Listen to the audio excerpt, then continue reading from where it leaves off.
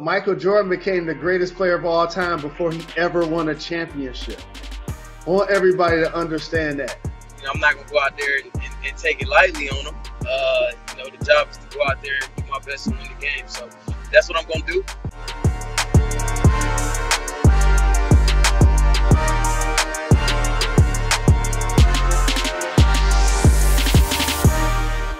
Melvin, let me ask you this, Dar. What has it been like for you? Typically you go to a new team, you sign with a new organization, and you end up having to start to learn a new system, learn a new coaching staff, learn new teammates. To have to do that virtually right now, what kind of an adjustment has that been? It's just tough because it's really hard to try to build bonds with your teammates and your friends or your new teammates over what they call it, Zoom calls. Yep. So it's just like, man, it's just tough because I still work out with like some of the Charger players that I'm close friends with, and it's just tough, man. It's just extremely tough. And I mean, obviously this COVID is just kind of destroying everything. But right now, you just kind of got to deal with what you can deal with. Do you now incorporate any of Deontay Wilder's boxing workouts into your own? The crazy thing is I actually do a little boxing. I actually do a little boxing, for training, just because it's a different type of work. But I mean, what he had me doing, not to that full extent, but I do like to implement like a little boxing in my training. 100%. What they do though is just next level. You know what I'm saying? Oh yeah, absolutely. Lyle from Oshkosh asks, did you have a mentor growing up? I really didn't have that mentor, like, just like a player that kind of helped show me the ropes. My mentors was kind of like my cousins, but, as far as like what I needed to do and how I needed to do it, it was just me learning for the first time. I really didn't have no one show me the ropes. It was kind of just me experiencing this journey of, what and what not to do on my own, with, the advice of what my parents and, my older cousins could help with. Jackie wants to know, what do you miss most about Kenosha? What I miss most? Definitely my family and friends. Just, being in California for the past 5 years, I love the people in California. They're awesome people, but it's nothing like home. And, I grew up with a lot of those people. A lot of those people knew me before I was, Melvin, the football player. So I just really enjoy everyone back home, and especially my family and friends. I miss my grandma cooking as well, so I get that when I come home often. Absolutely. Jalen Rose has joined us. Yes, Man, it is. why you ain't come to the Lions? Man, the Lions weren't talking to me. Man, you're a beast. Congratulations on all your success. I appreciate you, man. I appreciate you. Jalen, did you ever play any organized football? Did you play midget football? Did you ever play? Was there a Detroit Southwestern High School? Any football? Whoa, you're going to love this story. Melvin, you're going to die laughing when you hear this. I love football more than basketball. My birthday is January 30th, and it used to fall on Super Bowl weekend. I used to think that was my birthday party, but they were Super Bowl parties. But anyway, so I used to play pick 'em up, mess 'em up, growing up all of the time. I played football until 9th grade, and I was a defensive end. I was an offensive lineman, and we made it to like the championship when I was like in 8th grade, and I thought I was being tough, so I didn't wash my pants. So I showed up with the dirty pants from the previous game like I was being rough and tough. And my coach got so mad at me.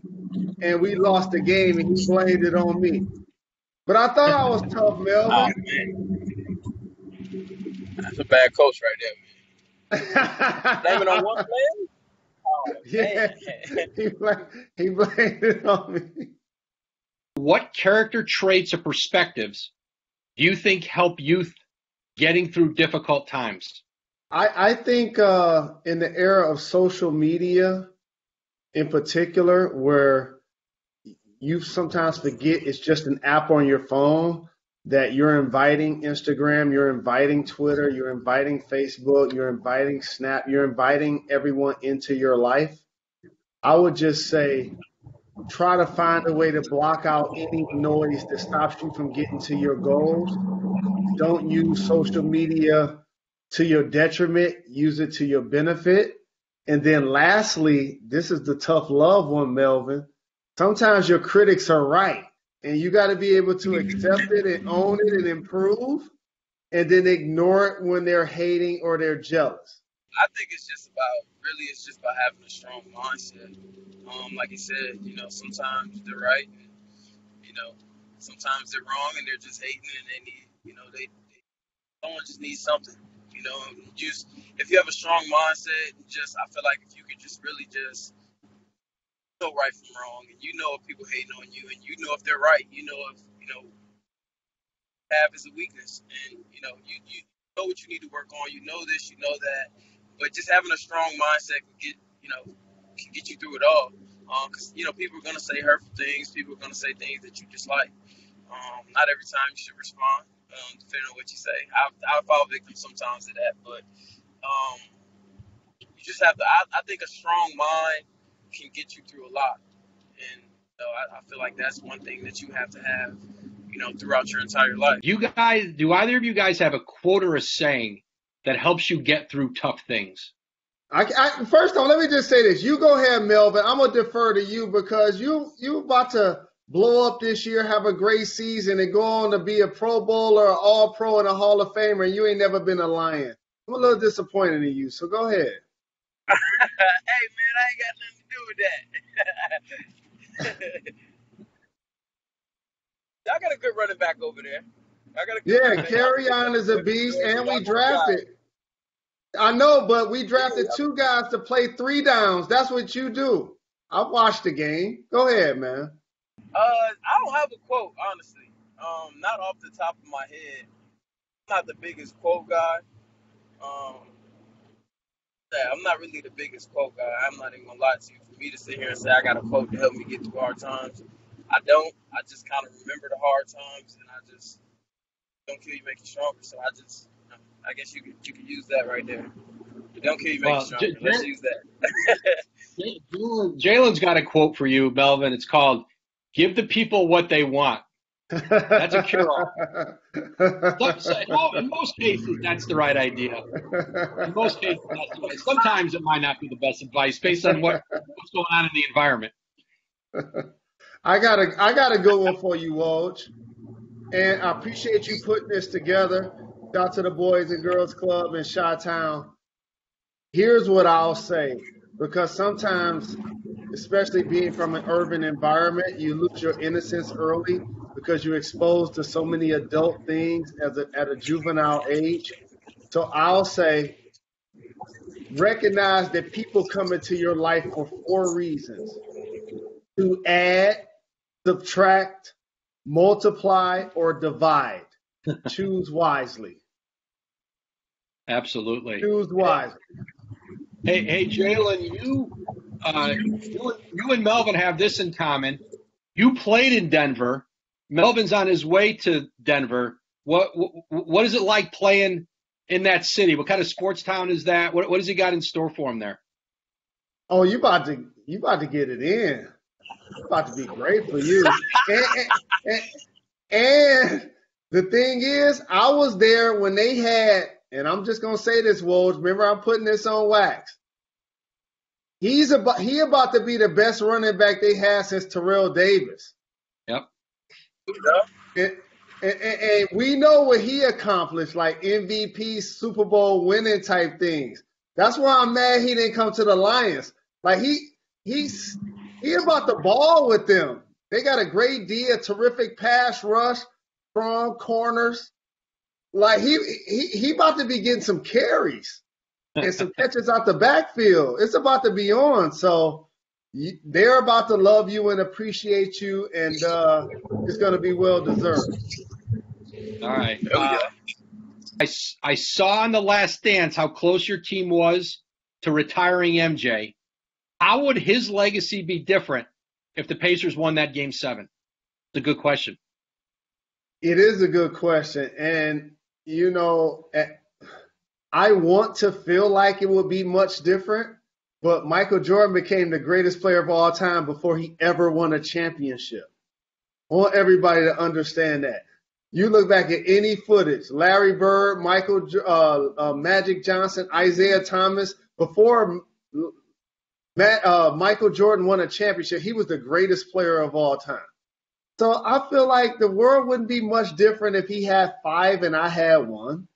You know, I would hope that everybody would still be in harmony and be enthusiastic about his 5 and really celebrate my 1 like it's 5. Melvin, Matt wants to know your feelings about signing with a division rival. I mean, it's cool. You know, I don't want to gas it too much. It's gonna be dope. I mean, it's crazy, man. Because I've been with the Chargers for 5 years, and I built so many relationships with those guys, man. So, just going every day, blood, sweat, and tears with those guys, man. A lot of ups, a lot of downs, and now, to be looking at them across the way, knowing that I'm gonna be going into battle, with a whole different squad. It's gonna be interesting, man. But it is what it is. That's part of the game. For some guys, it's not that way. For some guys, it is. And for me, it is. So, I'm not gonna go out there and take it lightly on them. The job is to go out there and do my best and win the game. So that's what I'm gonna do. But I'm gonna definitely smile and talk a little trash. Whoa! I know they're gonna talk it to me. So, Melvin, I really follow the game, and like I said, I love football more than I love basketball. And I want to ask you a question about perseverance. How did you stay disciplined doing your job when you showed that you was one of the best backs in the league? Your squad didn't give you the cash that you deserved. They minimized your role to try to basically undercut your salary. You ended the season as a professional, and then you left in the off season because you know that you have something to prove. Can you please tell them how you still showed up at work and was professional and was on time, and how now you're about to show them how that sacrifice pays off when you're professional? Man, because it's just, to me, I take the game seriously, and I just put a lot of all into it behind closed doors, and I figure, like, man, no matter what, you just got to give it your all. Whether you're studying, putting extra hours in, whether you're working out in some type of way, shape, form, or fashion, you just got to give it everything you have, give the game everything you have, just because, it's just out of respect to the ones that, that gave it all before us. And that's just how I look at it. Any time I put any effort towards, the game I love, I try to give it my all. Because, the worst fear is being done and sitting back and being like, well, I didn't give it everything I had. And you're going to run into some things that it's just, it just looks all bad and it's dark. Whether it's, it's a holdout, whether it's a team not giving you this, not giving you that. Regardless, if you show up in that workplace, you got to do your job. And, you got to do it to the best of your ability. And that's just kind of how I look at it. I love the game, and, I love the people that played it before me. And I try to respect them, with the utmost respect by giving it my all, like I said. So, I feel like it'd be a discredit to them if I ever showed up and did anything and gave less than what was expected, So that's just kind of how I look at it, and that's just kind of how I approach it, and that's just my mindset. A lot of fun hanging out with you guys. Thanks for joining us on ESPN's One Team Speaker Series. We'll catch you guys next week. Thanks for watching ESPN on YouTube. For live streaming, sports, and premium content, subscribe to ESPN+.